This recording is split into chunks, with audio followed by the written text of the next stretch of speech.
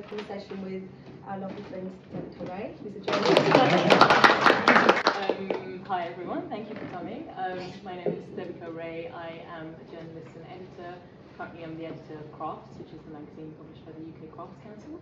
I know Kangan for a while, I think, and I feel like I haven't really delved into her work properly, even though we work in the same world, so I think this is kind of as much an opportunity for me to learn a bit about your work as everyone else, so I'm going to be selfish about it and ask everything I want to ask. And I also have one of your rugs from Floor Story, which is a nice kind of circular story to this. I'm sure all of you know a little bit about Kangan, given that you're here, but I think I will read a little intro about you out anyway. Kangan is a textile designer specializing in print and pattern. She was born in India and has been based in London since, I don't know this, 2005. Her work explores bold color, geometry, abstraction, and playful pattern application, and she has a specific interest in a variety of color languages and processes. Her signature style takes assimilated shapes and unexpected juxtapositions, which she brings to life through screen printing, weave, digital applications, large-scale installations, and a range of other mediums. She's collaborated on projects with the likes of the Tate, IKEA, Heels, and of course Floor Story across a range of products, including soft furnishings, rugs, acoustic panels, and more. I don't know if there's anything to add to that, but I'm sure we will discuss as we go. So I think since we're here and this is the launch of a couple of new collections, let's start by talking about those. So there's Cosmic Check and Falling Shadows. So could you tell us a bit about how you came about and what they are? Sure, yeah. Thanks everyone for coming. So we're launching two new collections, Cosmic Check and Falling Shadows. I'll talk about Cosmic Check first. And it really started with a preoccupation I had with the checkerboard pattern, which started maybe 5 years ago, this sort of obsession with the checkerboard pattern. And there was a reason for that as well. There were about 3 different incidents, I suppose, or things that happened that all culminated in this obsession for the checkerboard. And the first was a brilliant project that I was doing with the Tate, with Tyrone, where I was looking at the facade of the Switch House building, which is the extension to the Tate, which has a very specific brick facade in a checkerboard pattern. And it sort of started with that, and that obsession sort of continued, where I was sort of playing with this idea of distorting the checkerboard and placing it in various different iterations. The second thing that happened was I visited a show at the Camden Arts Centre called the Botanical Mind, and I came across these what are called yantras, which are paintings on cloth or paper. In Indian cosmic art, in sort of tantric art, in cosmic art, in ritual art. And they're essentially, what they are a tool to, they're like a diagram. So they're very, very geometrically inclined, and they're all representing sort of Indian iconography. But it was very, very graphic, and it was the visual that I was really drawn to. So this was like my second checkerboard inspiration coming in. And lastly, I was in Japan doing a project with Kyoto Design Lab, where we were looking at showroom fabric, which is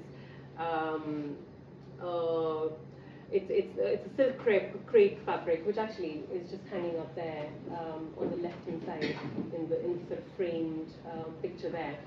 And it's traditionally used for kimonos. And what we were doing was we were coming up with alternative scenarios for how to use this fabric, because it's a dying industry, because not many people are wearing kimonos anymore. But what happened there was I was introduced to this incredible archive of the Chiraman fabric, so 300 years of Chiraman fabric, and all the patterns within that.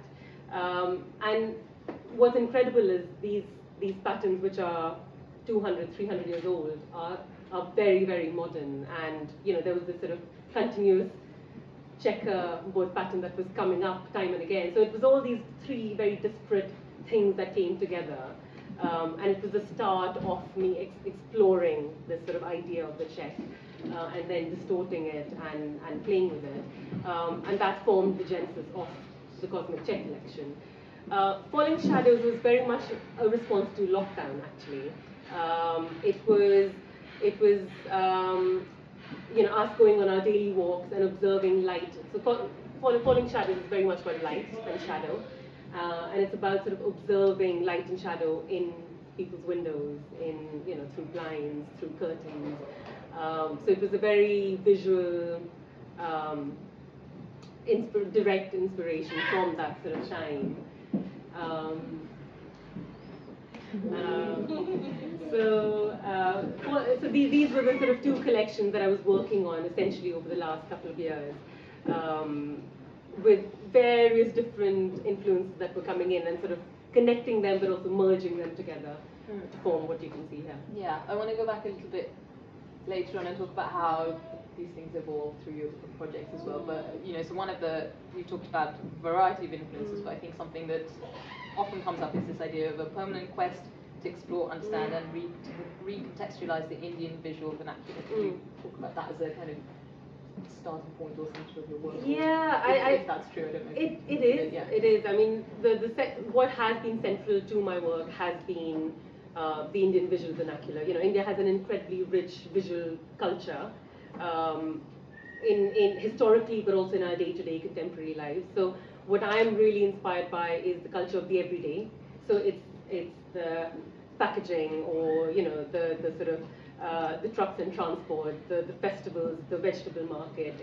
That's very much what I'm drawn to. I'm drawn to the culture of the everyday, everything that you see. And I've been building up this sort of archive of images, this image bank that I've had for 20 years of everything that inspires me. So, I'm very, very conscious that India has a very, very rich textile history, and that also endlessly inspires me for various reasons. But with my work, I think a lot of the starting points are the sort of visual culture that you see, but also the process of printmaking and sort of making. So a lot of those decisions happen on the print table. Yeah. What's the bit about kind of recontextualizing the Indian vernacular? This is obviously not, it's not a direct kind of translation. It's an abstraction. How It is. Happen? I think so. The recontextualizing really is when you think of Indian design or Indian textile design specifically, you have very specific images that come to mind, whether that's a block print or whether that's a very highly embellished piece of clothing. And I'm very conscious that those images appear very immediately in someone's mind. And I was very conscious of moving away from that, only because my interest lies in the more graphic qualities in what I'm looking at. So when I'm designing something, my starting point might be things that I've taken from India, from Japan, from wherever. But eventually I want to recontextualize it to a point where if somebody else is looking at it, they find their own meaning within that. I don't necessarily want you to have to go back and look at sort of ritual art from the 14th century or whatever. I'm sort of, I want it to be much more universal. So it's recontextualizing it to a point where I'm sort of fusing these various different things that I'm looking at, but also keeping it open for you to interpret what you want in a way. So I'd love to know more about your actual creative process, because we have these visual references. You've mentioned printmaking. How does it work? Where do you start, and how do you go through this? How much of it is sketching? How much of it is digital? Give us a kind of picture of your process. So almost every time it starts on the print table. So it's very much with I'll create a library of pattern and images that I'll put on screen, and I'll start playing directly on the print table, and I'll make those decisions, design decisions on the print table. During lockdown, it was very different. Obviously, I didn't have access to the print room. I didn't have access to my normal tools that I have. So it was sort of going back to basics as much as I could, which was sort of graph paper and color pencils, and it sort of, the whole process slowed down. It was very cathartic, experience actually, and it worked really well because this collection has been brewing for almost 5 years, I would say, even though it was developed in the last 2 years. I mean, Simon will tell you this because I would come every couple of years. I'd be like, I have these ideas. What do you think? And he'd be like, okay, let's sample it, let's do it. I'm like, no, I'm not ready. We need to do some more. We need to do so actually, some of these designs, I have sort of had several iterations of them, and they have been developed over the last 5 years, very, very slowly. And actually, that's quite nice because in that time, you know, lots of other influences have come in, lots of things have changed. I'm slightly sad that the check has come out at a point where everyone thinks it's very trendy. The check is a very, very classic sort of, you know, pattern. You can't reinvent the check. You can just recontextualize it. But I mean, in a way, it's great that everyone suddenly loves it. But it was a very, very slow process, which was great because it sort of almost slightly went back to the first collections that I did for Simon more than 10 years ago, where I was quite naive about the whole process. I was a print designer and I was designing a rug. So there was a huge disconnect in some ways because I was thinking flat graphic, you know, whereas the material, the process was something I had not been introduced to. Whereas this time I had all that extra knowledge because we've been to see how it works, have a bit more sort of experience with it. So I was really able to push those designs a bit more. Yeah, I wanted to ask you more about that because I also had that kind of slightly naive reaction, which is ridiculous as someone who talks about craft all the time, with making that connection between designing a pattern and then translating it. It obviously is informed by how you make and how something is made. So can you give us a bit of insight into how the making process shapes the way that the pattern develops? I mean, a lot of it is to do with technical restrictions that happen as well. So I was talking to Ruth a bit earlier, like I'm a big fan of the kilim, you know, hand woven rugs. I just love how they feel, and I think they're really tactile. And of course you can say that about tufted rugs or knotted rugs, but kilims for me are, you know, they're also very accessible to everyone. Just they're affordable. I love kilims. But they work really well for my designs because they're very geometric. So actually anything horizontal and vertical works beautifully. But anything with a curve suddenly sort of goes a bit crazy. So a lot of those design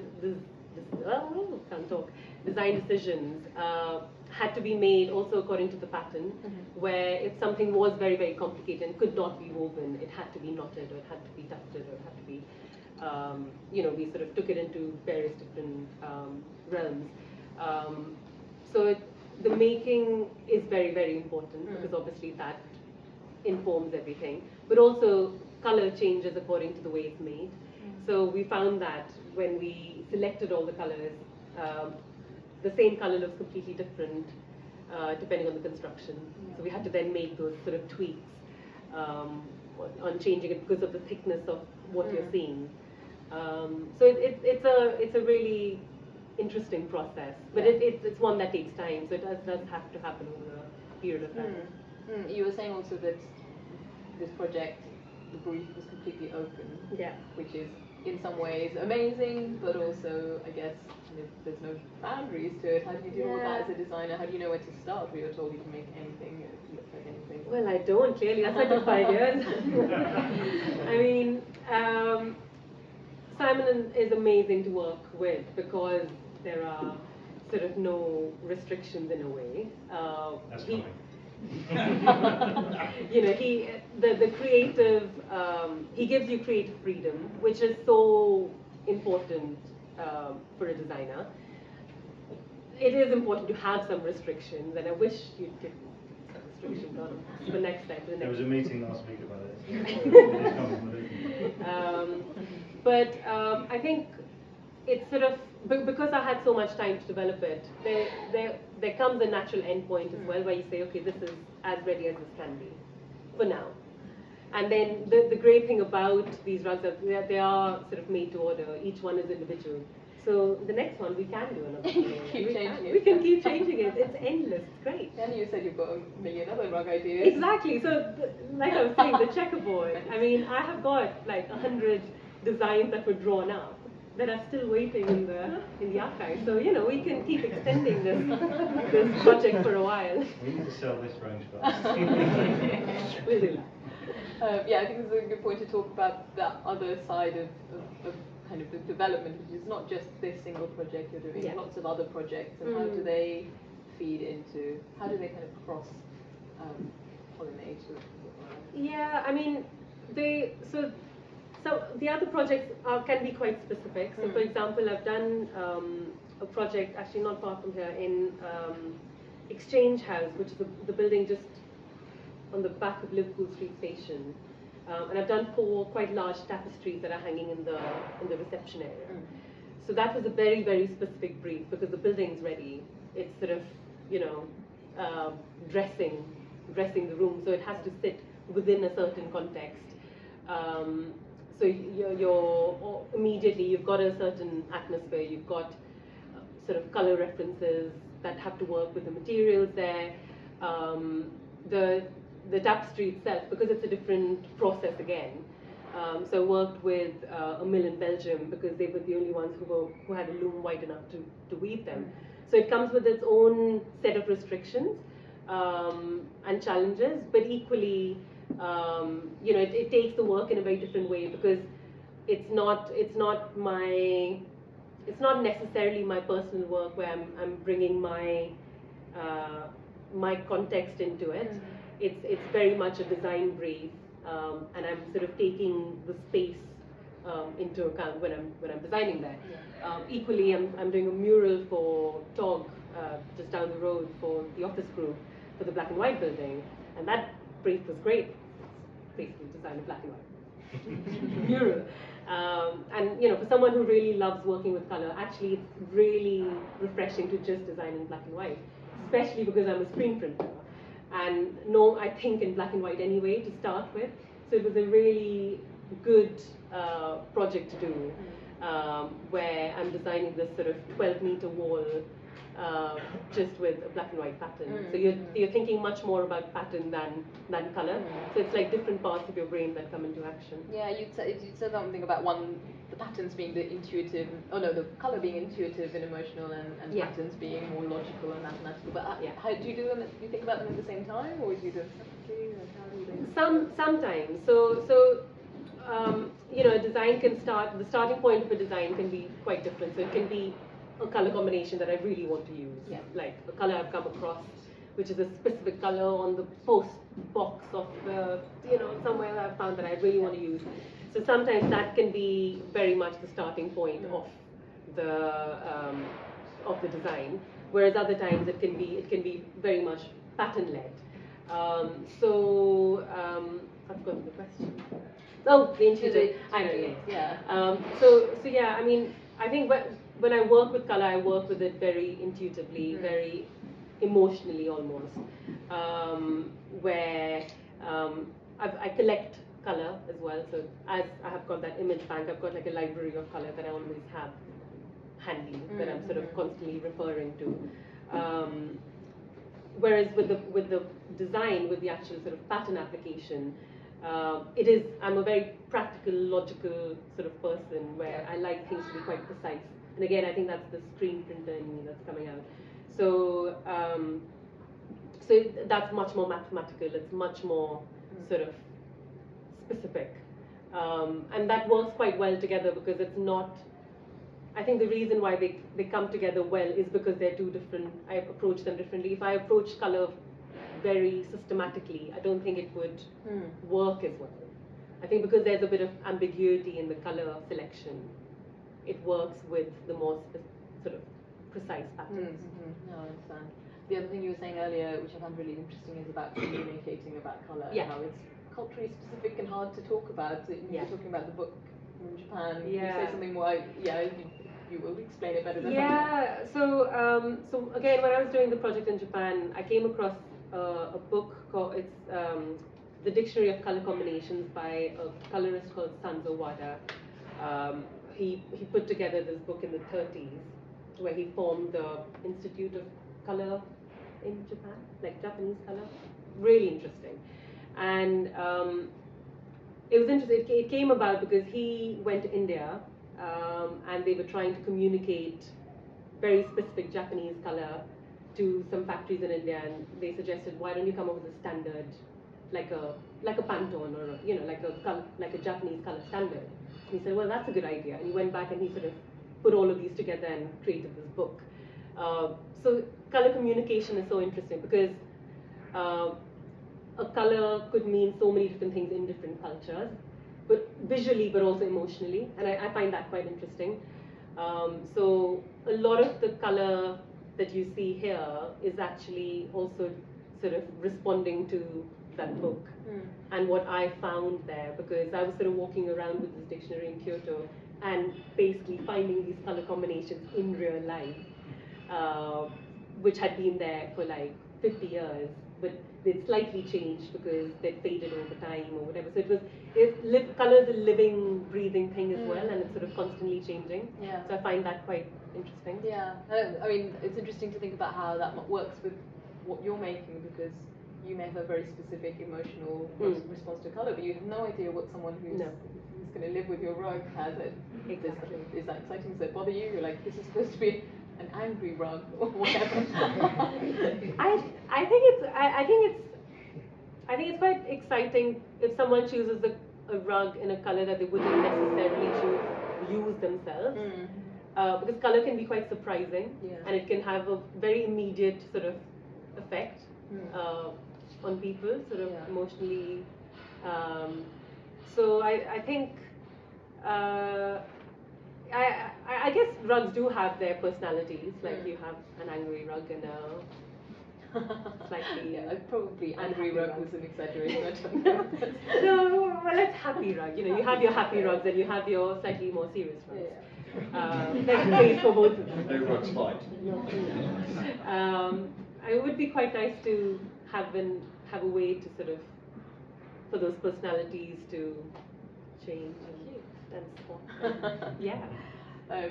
So the other side of your work is teaching. Yeah. So how does that fit with what you do in your own personal creative? I think the teaching keeps me on my toes. It sort of forces me to confront things. You know, like the world has changed in the last in the last 20 years, about how the design world, how we talk about material and how we talk about consumption and how we talk about making as well. And like I was saying to you earlier, the course I teach on is the course I studied on as a student, and it's a completely different course now. And it's really exciting because actually, you know, what is the sort of designer we want to be, and who is the sort of designer we want to, what are the sort of designs we want to make. And a lot of the conversations we have at college with students, with my peers, with, you know, the amazing community at St. Martin's, it filters through all the conversations that we have with design studios, with companies that I'm working with. So it's sort of, they go hand in hand. And I think they're equally sort of important, because you can't be making in isolation. They have we have to be so conscious about what we're making. And do you feel that the industry side of things is also changing in response as there's a development that you can see on both sides? Definitely. In there's sort of small steps, because you know the systems are so embedded that it'll take a really long time. But the conversations are happening, and that's the main thing, I think. So kind of finally, since we have half an hour to wrap up, is can you tell us a bit about what you're doing next? What are we doing Insight into the next few projects. Next few projects. Well, we're launching the tapestries very soon. So I've talked about them, but I haven't actually put them out there in the world. So that's sort of happening quite soon. Working with stationery. We're doing a range of stationery with a really lovely company based in London. Working with Andrea on a really lovely project as well. Which is super secretive right now. But we're working together on something exciting that's coming up. Yeah, there's lots of things that are happening that I can't sort of exactly talk about. But We'll talk on. there's lots more product, but new sort of new product in different scales. Yeah, not necessarily textiles. Ooh, okay, Yeah. right. Which is exciting. Very exciting. I can't get anything more out of you, so maybe that is a Good place to start. start. Yeah. Thank you so much. Thank you.